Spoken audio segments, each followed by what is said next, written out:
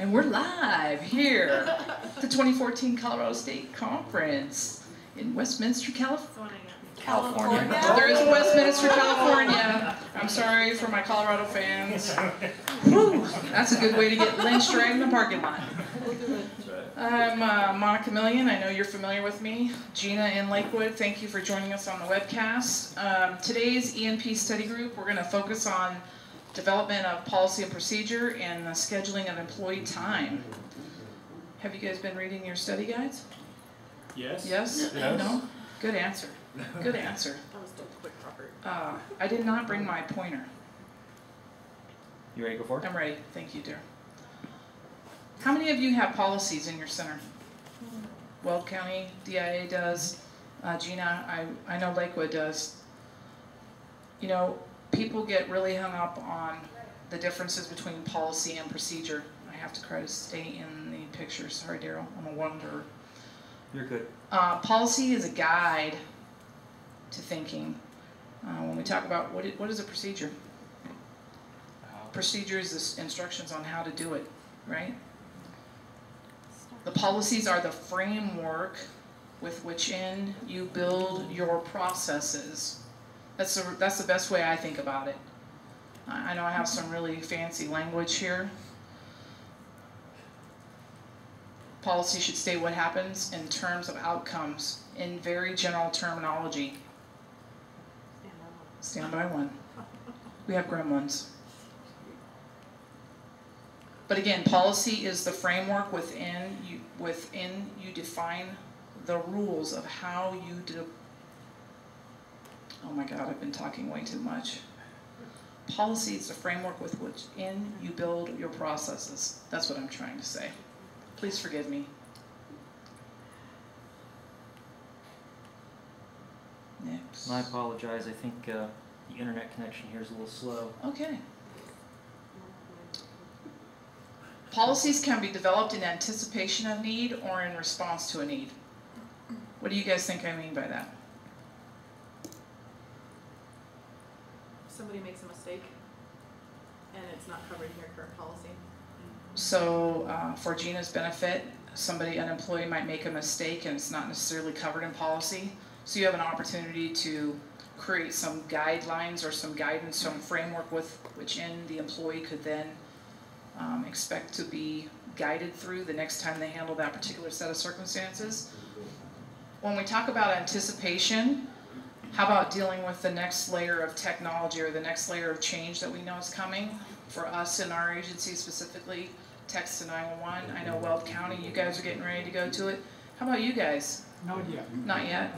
We were working on it. Yeah, and Gina, I'm not familiar in my last conversation with Jody about Lakewood's ability to implement text to 911, but you know, as much as you can get ahead of things that are happening to your employees, if you can at least craft the framework that will help to guide them when you define your processes, your implementation goes that much more smoothly, right? You can get enough information, there's enough tools, you've done enough networking to hey man, this agency's already on text 911, what's your policy? And you can, don't reinvent the wheel. Borrow it, plagiarize. We all offer our documents up, right? And craft what fits your organization's needs. And I think we're having some more challenges. We are. Okay. Gina, we're losing the internet connection. How big is your policy manual in Weld County? It's being built. We have about 200 plus policies that either need to be touched or need to be written. I will caution you to create a War and Peace policy novel. What? Like, don't make it 500 Yeah. policies. Don't so define. Don't paint yourselves in such a tight corner that you have no way to escape. Don't set yourself up to fail your own policies, I guess what I'm trying to say. If you have to so outline the framework with which your employees are functioning, you're not probably managing your policies correctly. Well, but we also haven't touched the ones from our transition, so some of those will go away as we Good, move through. good. And I'm sorry, thank you for clarifying that, No, Tina. that's fine. How about you, Jim? How many policies do you guys have? You know, we have more operating instructions than we do policies, That's probably right. and they're not very detailed. I mean, they cover the specifics, but just like you said, we don't want to paint ourselves into a corner. Yeah, I think one of the biggest challenges that happens with agencies is they make their policies so specific that you have nothing to do but fail the policy, right? Or not be successful in following your policy. Because you make the guidelines so strict that you can never be successful in following them. I know you guys said you're recrafting your policies. Who participates in your policy development? We have a committee that kind of drives it. Who's on it? Supervisors and executive management at this point. I think as we get farther into it, we'll include our line level staff to help us. Good. How about you guys? We have a committee that is usually championed by a supervisor, but we utilize our frontline employees to give us feedback. I will tell you what we do at our center, and Gina, maybe on the webcast you can tell Daryl what you guys do in Lakewood. Our policy is crafted by our staff. We have oversight, but we let them develop it.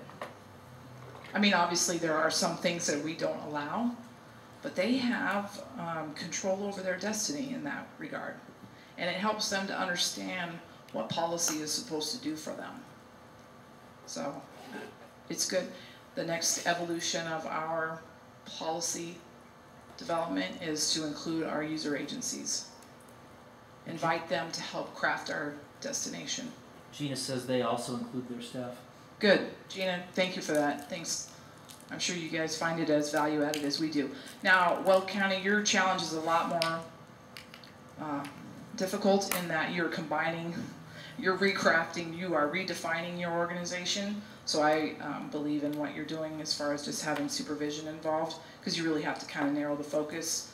And sometimes that doesn't happen when you have too many players at the table. So, next slide.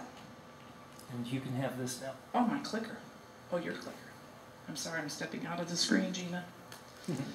So we talked about procedure. I said policy is kind of the framework from within that you build your procedure. Procedure is the guide to action. Let's see, a procedure that may be linked to the previous policy example might read, the telecommunicator will answer all 911 lines by the third ring and clearly state, 911, where is your emergency? So the last slide, I believe, said, next one back, the telecommunicator must be courteous to all callers. So just a general statement, and then the procedure is very specific on how the telecommunicator will answer the phone. Does that make sense? Okay. Forward. You have the clicker now. Oh gosh, darn. I don't follow directions at all. And if you guys should know that by now, by the way. In this case, the procedure tells the TC exactly what to do when the 911 lines ring. So procedure manual. A lot of agencies combine their policy and procedures together. Our policing agency that we fall under the leadership of, they actually have changed it. Instead of policy procedure manual, they call it directives. That is all encompassing, that has policy and processes or procedures outlined in that. So there's different things that you can label it. How important is policy and procedure? How much do you think, how liable is your agency if you don't have policy and procedure in place? Somebody, very, yeah. For both the agency and the employee, right? Standardized level of service, because we've provided them a framework from within how to do their job. So now we're standardizing the level of care and service that we're providing to the citizens by giving them that framework with it into function. And do you guys review your policies annually? We do quarterly. Wow. It changes a lot. Do yours change a Especially lot? our operating instructions at the airport. things change. Out Yeah, there. you're right. FAA Yeah. and airlines, they're crazy. We're lucky to do annual. Our cycle is more like 18 to 24 months, mostly because of time constraint and our inability to get everybody together. Gina, I'd be interested to hear how often you review your guys' policy.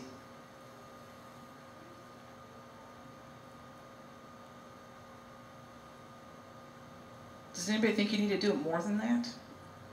Gina says we review them annually. Yeah, good. I think Yeah. people struggle with keeping up on it. I know years ago, Robert and I wrote pretty much the first version of our policies and procedures for our center because we operated under police guidelines for a long time. Right. And then we actually wrote something that was specific to our center. And it was difficult to maintain. It took almost a year just to produce that. Right. And then by the time we produced it and presented it within the next year, so much had changed. And it's difficult to keep up with the amount of change that goes on within a center, within... And you guys serve 45 agencies? Close. 42? 42, 43. So Jim's example is dealing with a federal agency that has nothing but change, and then obviously the airlines and their impact to his policies. When you're in a regional center and you serve so many different entities, you become the victim of their changes. And that's why I encourage centers like ours to involve the users in some of your policy development to help them understand how they are crafting your world, how they're impacting your world, and to get them to understand that you need stability and consistency amongst your users so that the dispatcher's job isn't so challenging. Oh, I have to remember it's this PD and do it for this guy this way and this agency this way and this guy this way. It's really important that we help educate our users in how much they influence our policy and procedures by their demands. And by including them in the process, you help educate them with that. Good, good, good, good. We talked about who should be involved and why, right? So we've talked about everybody from line level folks, user agencies. Are there other people that you think would be of some benefit to include? Possibly anybody who could be affected by it. Right. Possibly anybody that could be affected by it. You guys have QA people, right? QA people are great. That part of an organization. Trainers are, if you have a training function within your center, those people are vital because you start figuring out what policies are the most difficult for people to process, what don't they understand, what is the hardest to translate into making them get it right, the employee to get it right.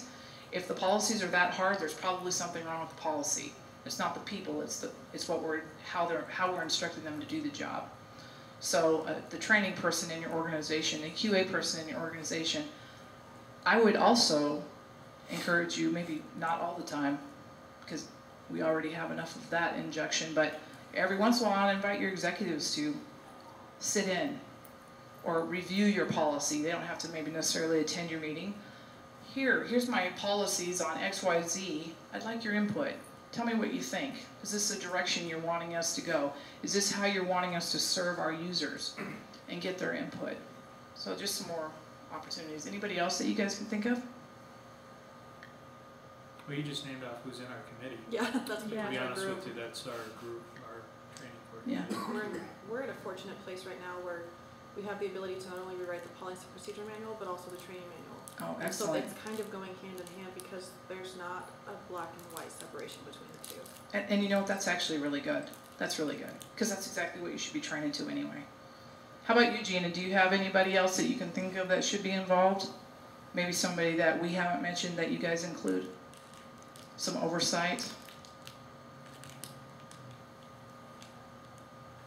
I'm just trying to make sure the people out in the web world are participating. No, nobody to add. Okay, perfect. Thank you, Gina. Anything else on policy? I think that's our last slide on policy and procedure.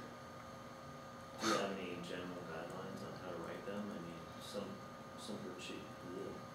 procedures are like you have an action, you state what they're going to do, and then how they're going to do it. sort of thing. Back to, your procedure should be the guide to action. So if you are defining how they complete a task, your procedure should outline every step in that task. Every step. Especially if you're going to hold them accountable, and it's going to be a tool from which you can use in liability situations.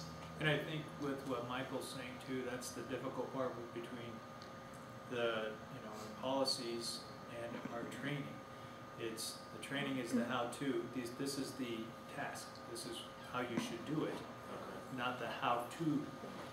Yeah, Thank you, that was... Don't put the how-to in the policy, because then it becomes too specific, and then you Exactly. bog yourself down with all that. And remember too, so actually your exercise is a good one, especially from where you're at, because it should be, the result should be a very complete circle of your information for your agency. But how many of the tasks that you do, is there 5 different ways for them to do the task? So, in so much as you can, your procedure should be enter the address in the address field in CAD. Your training manual should say, you can accomplish that by doing it this way, and this way. But you don't want to put all those 5 different ways in your procedure manual. Does that make sense? Yeah. And then your policy would say, the employee must collect the address, name, phone number, whatever specific information that you guys require of your staff when they're processing a call for service. That's what your policy should outline. And then your procedure will say, enter it here. Your training manual will say, you can do it this way, you can cross the finish line these ways, and then depending on their learning styles and their learning and their preferences, however they can process faster, that's the way you want them to do it, right? Does that make sense? Does that help? You're just going from general down to specific. Exactly. And But- instruction book being most specific. Yeah, your training manual should be the most specific, and I just always caution you when you're developing policy and procedure, don't, ask yourself the question after you recraft the policy. Am I painting, is this something that we can be successful at every day? If you can't answer that question, then your policy is wrong. Don't paint your folks into a corner. That's often what we do. We create policy that nobody can live to. So then we're always put in a position to, I'm writing Monica up because she couldn't even follow policy. Or we make the policy of no value because we all break it every day. Because it's not possible to complete the task without violating the policy. So that invalidates the policy. I know I'm kind of talking in circles, but am I resonating with you guys? Okay. Right.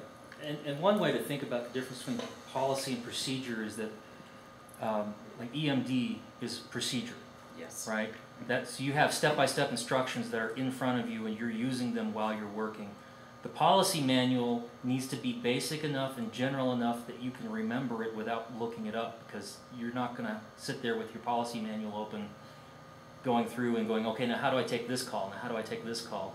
It's more of a general guidance rather than specific actions.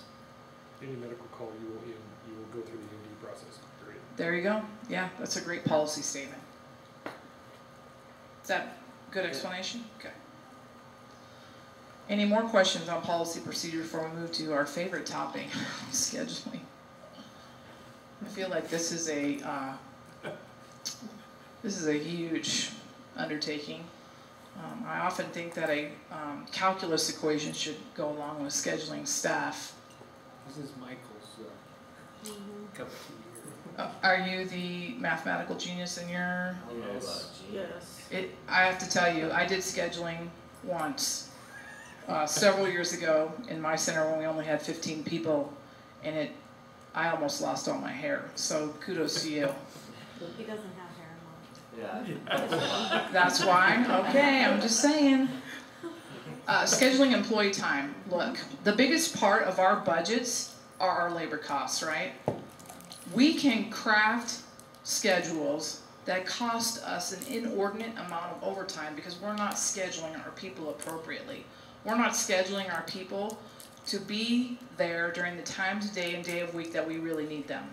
So we build schedules that mandate overtime, that require people to be there when we don't need that many people there. This is a fine art, scheduling. It is a Rubik's Cube to me. We provide service on demand. So again, I mentioned just a few minutes ago, we schedule people to be there when our volume of work necessitates the number of people in the butts in the seat scenario, right? I don't know about you guys, but we do this whole analysis with our incoming phone data by time of day, day of week. We have this, you know, Excel spreadsheet phenomenon, and then we have another layer of radio transmissions by work console, push to talk times, layered over the top of that. Then by each console, how many incidents are created by the hour, by day of week, to determine where our workload is really at the end of the day define when are my service demands the highest, so I know how many people to plan. Who's on all 410 schedule? I think Lakewood is. Gina, am I right? Jim, what are you guys on? We're mixed. We're 410 and 5/8 just because of staffing levels. Yeah, so When are, we're at capacity, we want to be 410s. okay. Yeah. And you guys understand that a 410 schedule takes more people, right? A 312 takes even more people. Are you guys on 12s or? Yeah. Yeah, it depends if you, I don't know. Are you gonna give me a psychoanalysis of, okay. Gina says yes, they are on 410s, and to your statement that it takes more people, she said yes with an exclamation mark. Yeah, I'll share with you, a few years back, we tried to just dramatically convert to an all 410. We were trying to enhance employee morale, afford them more days off, but what ended up happening was we created so much overtime that they barely got one of their 3 days a week off. So we actually created a bigger problem than we did we were on a hybrid 4-8-5-10 schedule. 5-8-4-10 schedule, oh my God. And they've been happy with it because we have people on our staff that are okay with working 5/8. So don't be afraid to look at that. Your staffing should balance with your service delivery needs. One of the biggest questions that I got asked, we all have budget challenges, and we've been facing budget challenges. I was recently in our board workshops. We did an education session with our purse string holders, if you will, so the city and town managers that shape our destiny, and educating them on how we staff our center because they're footing the bill. And I got very direct questions on, do I have people unnecessarily there?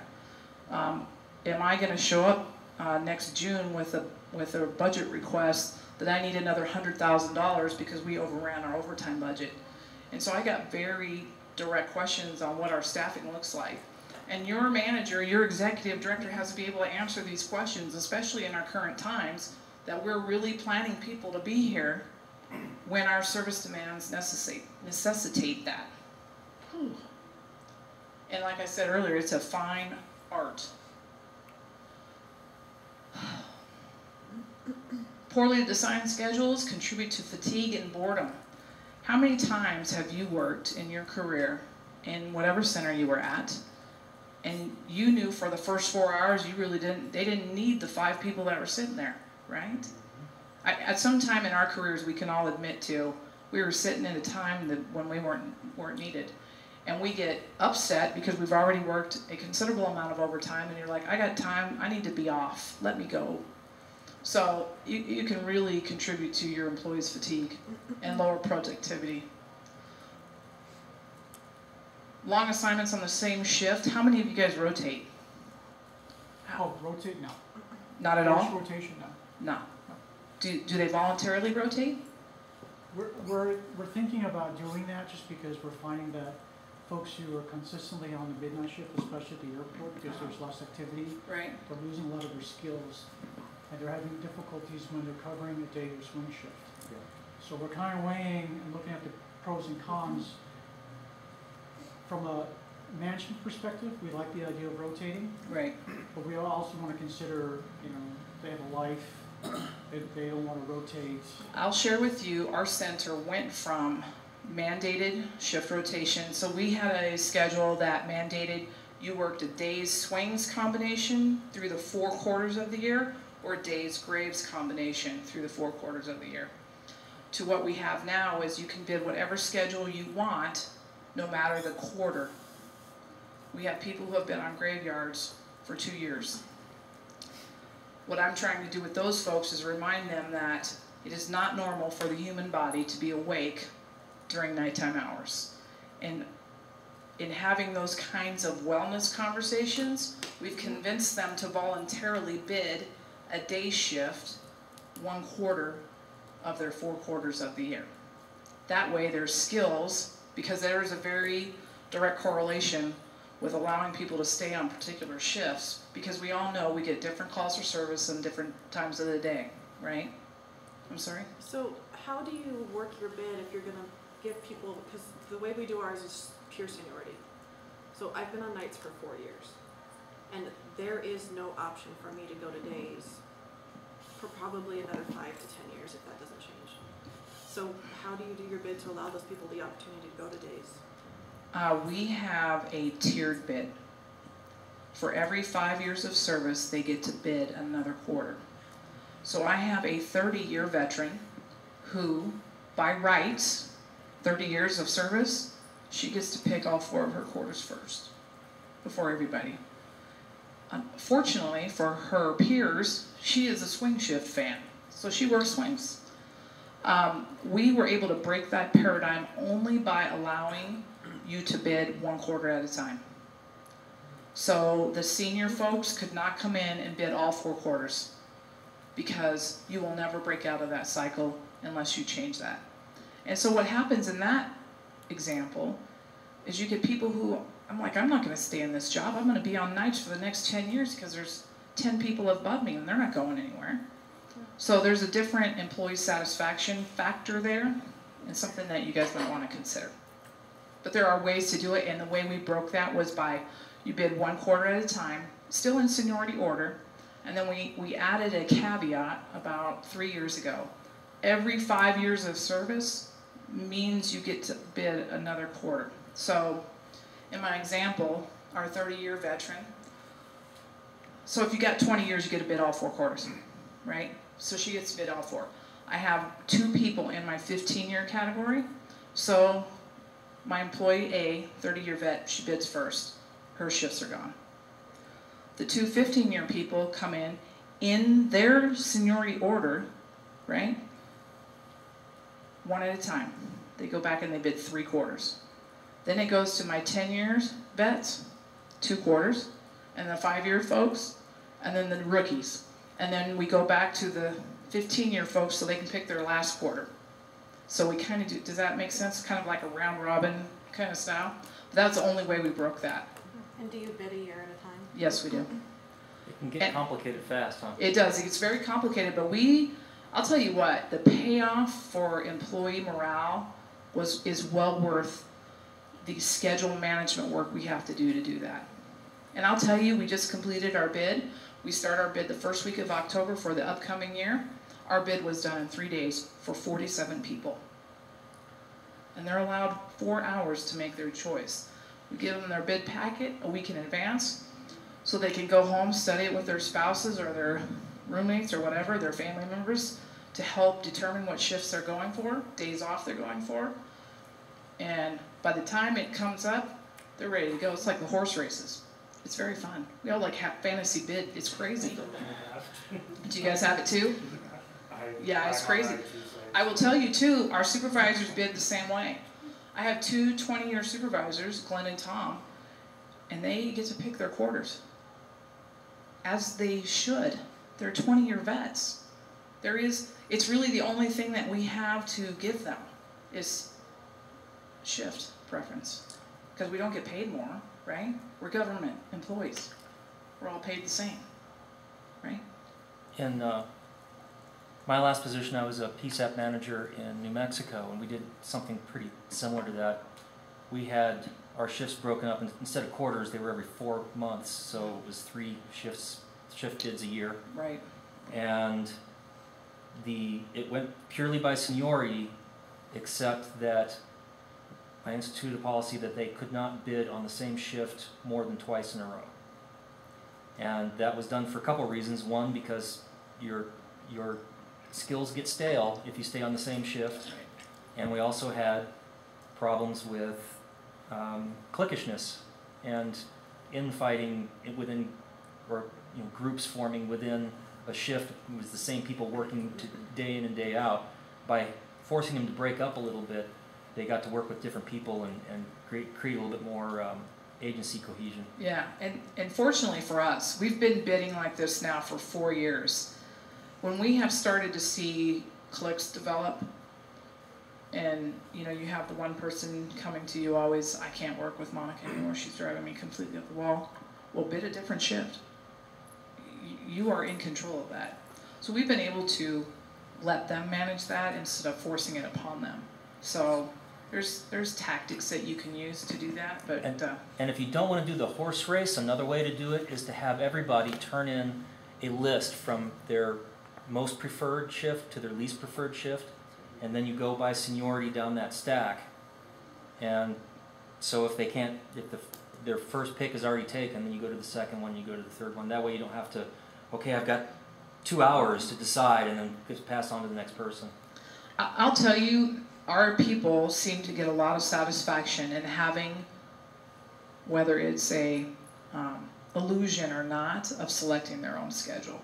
They get to pick their destiny, and putting that power in their hands gives them a level of satisfaction that helps with their morale.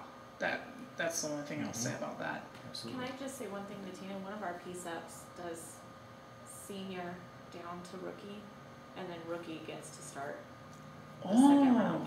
How do your seniors feel about that? I don't know.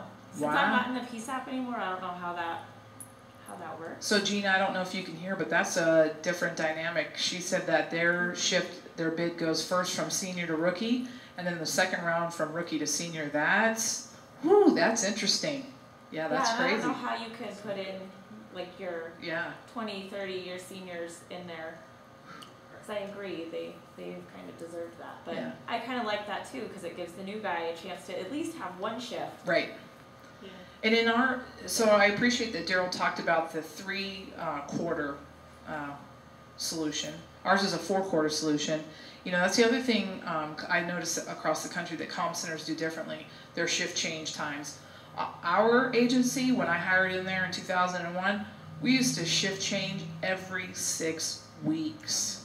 I mean, you couldn't even get your sleep pattern right before you were on another shift. And that was when we were on forced rotation.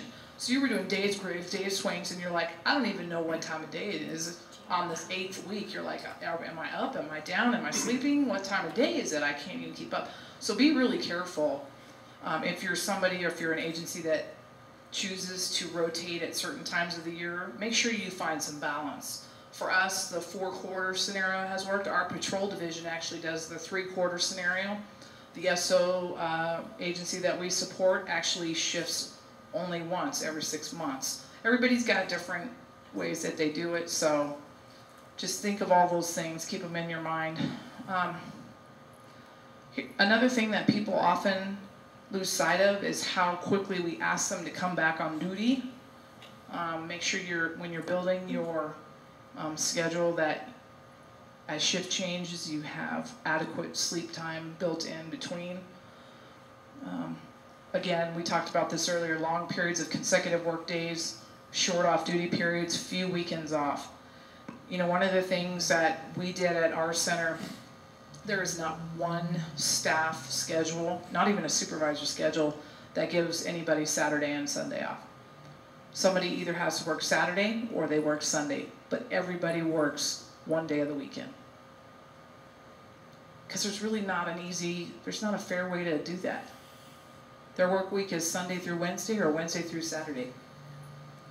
Now we're heavy on Wednesday, but what we've done with that is we've made Wednesday our committee meetings. You know, our policy review committee, they can get together without generating more overtime for us.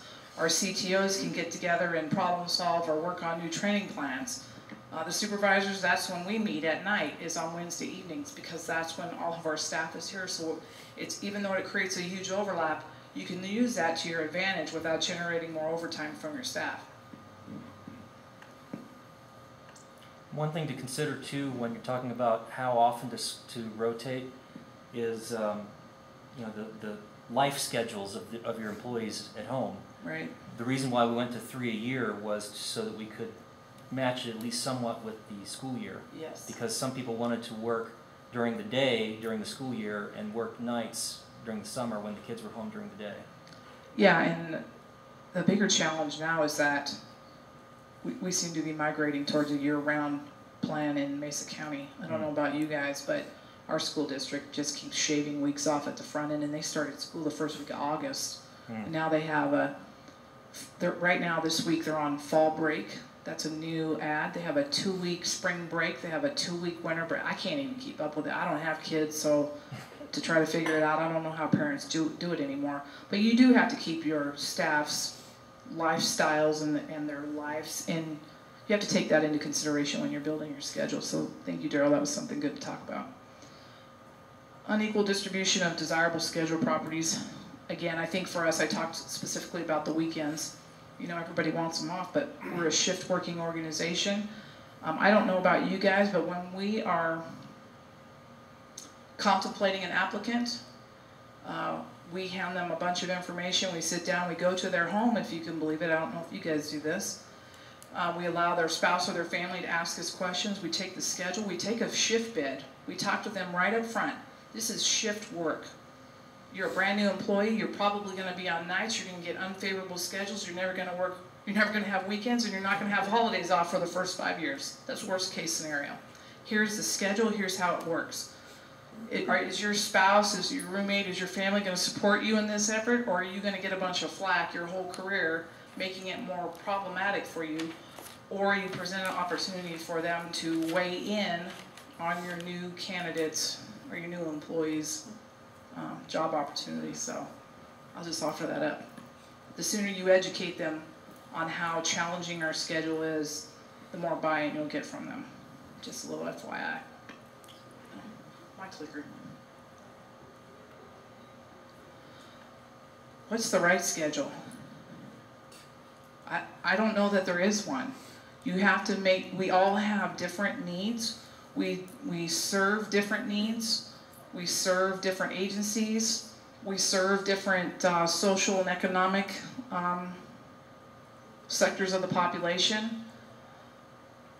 But is it not the #1 issue in your comm center?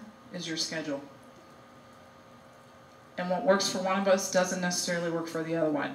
That's why when I first started going to conferences in 2004 as a new supervisor, that was the #1 question I asked. Of people I met at conferences, at training, how do you schedule? What's your schedule look like? How does your bid work? How do you offer time off to your employees? Gather as much information as you can. I will share with you the very most unique example I ever heard was Iceland. I was fortunate enough to be in a class with the manager of the Iceland comm center. There's one. His challenge is he has a limited population, a limited tax base, so his funding, he was operating in the red every year.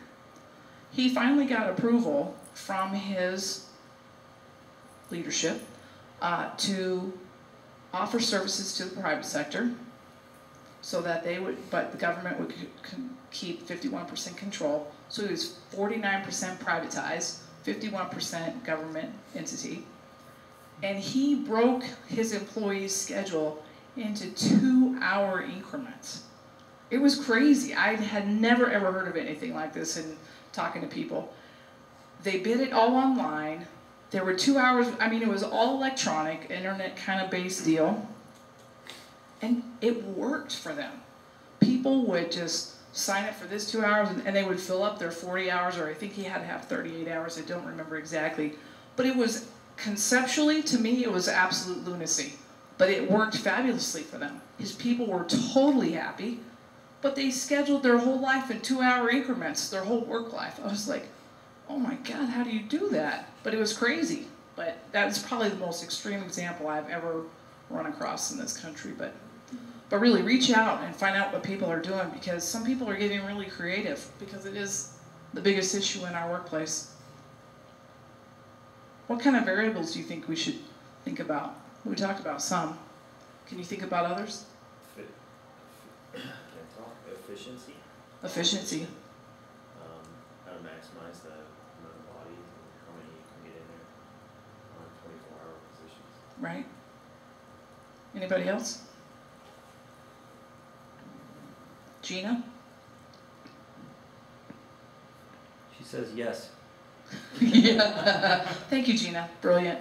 One thing to try to keep in mind, if it's possible, avoid shift changes during the busiest time of your day, because it's really hard to get that one person up off the console when they're just getting their butt handed to them and have the next person sit down and just hit the ground running. It's really difficult. Well, inevitably, what's happening is you've got your biggest incident happening right then, and you're trying to transition from one dispatcher to the next, and they're getting half the story, and they're coming.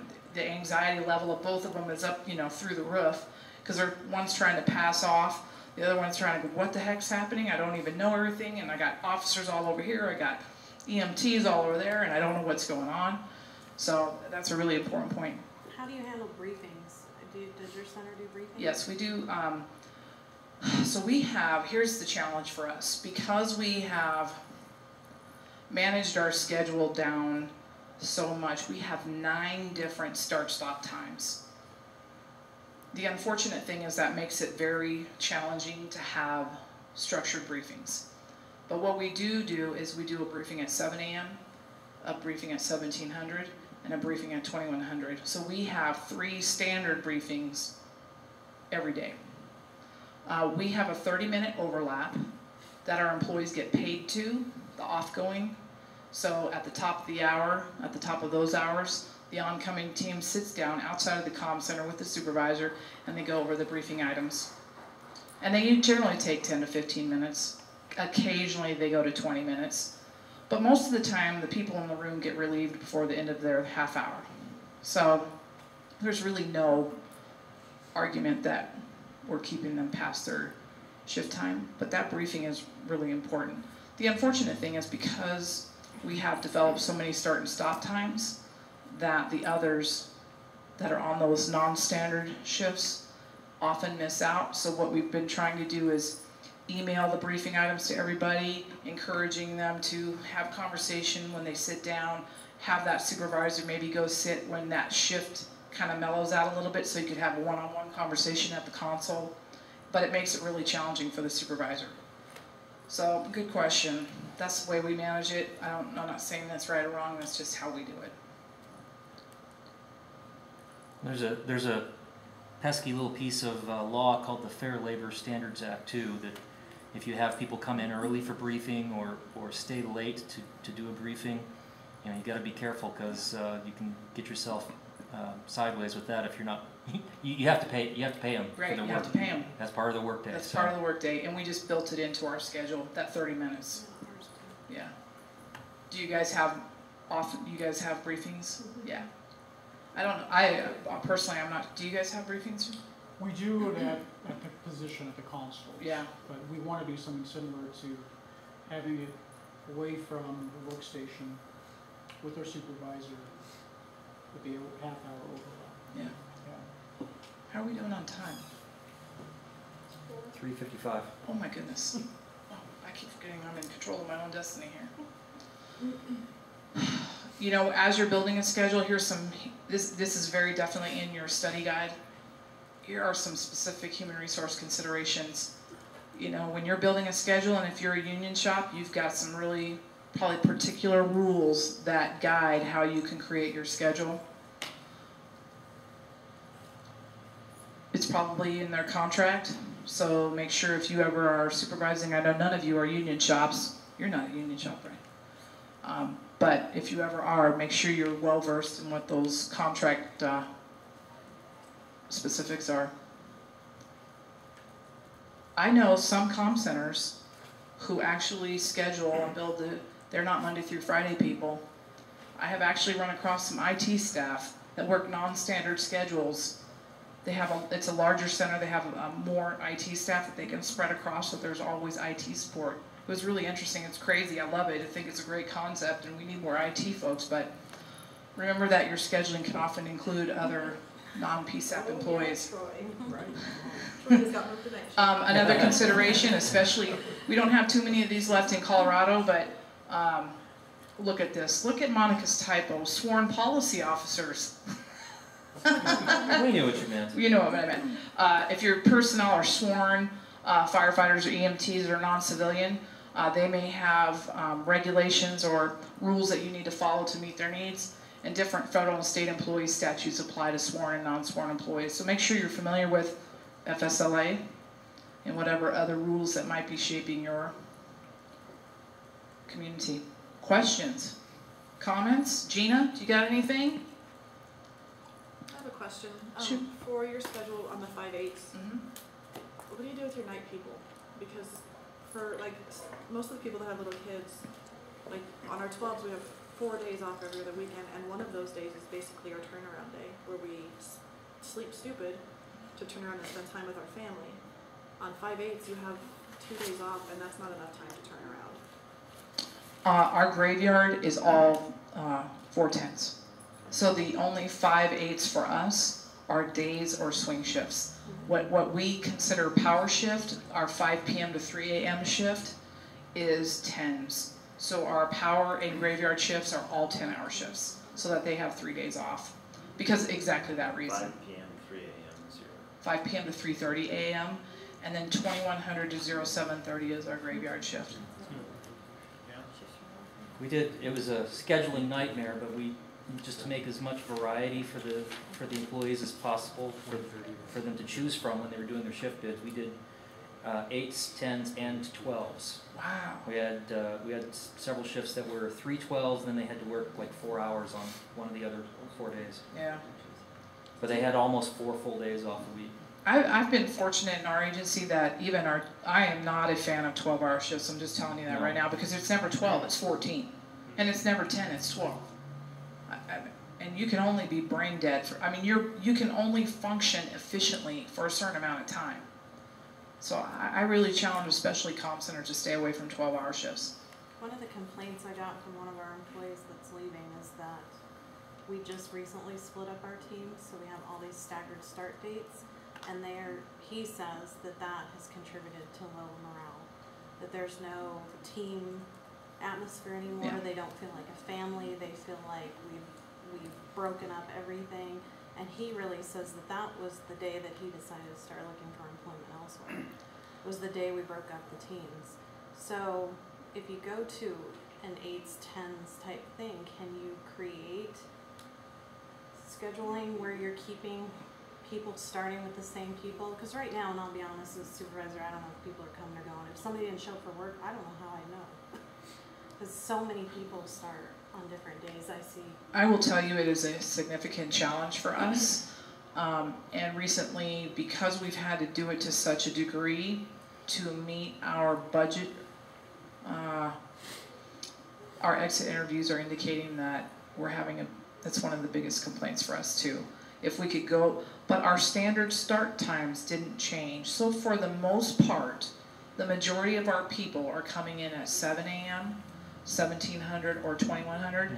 There's, of our 43 dispatchers, 6 of them come in start their work week on a different time of the day. But you kept Sunday through, see, we have different start days, not start times. Okay. So we have no team Yeah. at all. Okay. So Yeah, that's that's a the problem. complaint, is the start days are not cohesive. We have people starting on Sundays, some starting on And Mondays, even some in our don't. schedule, I will say the majority of our people, their start days are the same. But I'm not painting the whole picture. I do have people who are Tuesday through Friday, but it's a half a dozen of the 43 people. So it's not the majority. So there's still that cohesion from people all really still being together. Does that make sense? Yeah. But with that, that was a double-edged sword on that one because of the fact that we were doing either front end or back end of the week. You either worked front end or you worked back end. Right. And the reason we did that is to break up some of those cliques. Yeah. But Yeah. I think if we went through a different bidding process like they have, we could do that successfully and keep sides of the week. So we could Also, use- with what Tina and I were talking about, what we've learned just in these last 2 days is, as a supervisor, if we start building up these problem employees and complimenting the good and focusing our energy on the great things they're doing and change the atmosphere, we shouldn't have to say we have problem teams anymore. As a supervisory staff, we should be able to find the good in these employees and mentor that and grow Well, our employees in that way. I think one of the other good things about having a staggered schedule where they start on different days, different times, you could potentially be having a new person coming in every single hour, and it's totally fresh for that hour, you know, and able to help out other people who are dwindling down for that day. The beauty for, the way that it's been a benefit for us besides meeting my budget is that has created a lot more diversity in the day. Right. That has added a considerable amount of value. Now, don't get me wrong, there was a time when I needed the cliques broke up, but what's happened now is that Monica comes in with Robert, who comes in with Raylene, who comes in with Troy. Troy's coming in now with Mark and Holly and Tina. I mean, we've really broken up, and now everybody has a flavor of working with everybody. So you really, there's a couple of things that are benefited by that. Your new person immerses into the team faster because I'm exposed to everybody. I never saw Monica because she worked graveyards for 3 years in a row, and I never saw her because she was on that team, and I don't even know who she is. I never got to bond with her. And so we've really been able to integrate our team more effectively by doing that. So you have to find the good. I'll share with you another thing that we did, and I know this is kind of scary. We, a year ago, last year, I gave an employee work group, no supervisors. I said, you tell me how you want to work. Here's the parameters. Here's what FSLA. Here's what here's the pay scale. Here's the pay periods you have to stay on. Yeah, we have to stay in an 80-hour work week. I'm sorry, What? an 80-hour pay period. Not a work week. Holy crap. Because they wanted to venture into a potential 40-hour pay period. But our HR wouldn't let us do that. But anyway, we put it to them. I gave them the same information, the workload by time of day, day of week. I said, you figure it out. You tell me what the schedule's going to look like. They worked on it for 4 months. 4 months. And I'll tell you, they came up with a more complex schedule than we did. We made one person from every team be on the schedule committee. They picked who it was, but every team had to be represented. And you talk about putting the power in their hands and them getting it. It really made some of the people understand what a challenge it is to build a schedule for your center. I don't know if you're ready to do anything like that, but there is a great deal of benefit to an exercise like that. It's scary, but at the end of the day, they created it, they bought into it. And another thought in favor of staggering schedules throughout the day is that continuity of knowledge. If you break up the schedules in such a way that you got people coming in and leaving like every couple hours or every 4 hours, then chances are there's still somebody on the shift that remembers what happened 6 hours ago. Yeah. So that helps a lot on those busy days when you've got lots of things going on. Yeah, great point, Daryl. Great point. Good questions. Anything else? Helpful? Very. Good. Thank you, guys. I don't know if you're going to be too late to go to one of the 4 o'clock sessions. I need some You can water. sneak in. I need water. I've been talking for 4 hours. 5 minutes. Thank you, Gina. Cash bar's open in 55 minutes. Thank you, Gina. Do you hear me, Mike? Can I help you? Cash bar opens in 55 minutes. Brilliant. Oh my God. Take my... I have to MC, so I need some quiet time. I have to be happy, crazy, hand out prizes and house awards. No, I don't think so. I just gotta break all this down. What replaced? Oh, We there's only appreciate it. two, right? Because he's sick. Yeah, Jackson is sick, unfortunately. So nothing. So there's only two. Is he Karen got sick or is he? No, he's here. No, he's here and got sick. Yeah, he totally lost his voice. He's my GIS guy. Well, I've met Jackson, him. yeah, love Jackson, great guy. Well, when I was at Toronto, I went on state. Yeah, he called me at like 9:30 this morning. And I'm like, oh my God, Jack. He goes, I've almost lost my voice. I just ran to the store. He goes, I ran to Target to get some medicine. He goes, I have high fever. I can't talk. And I'm like,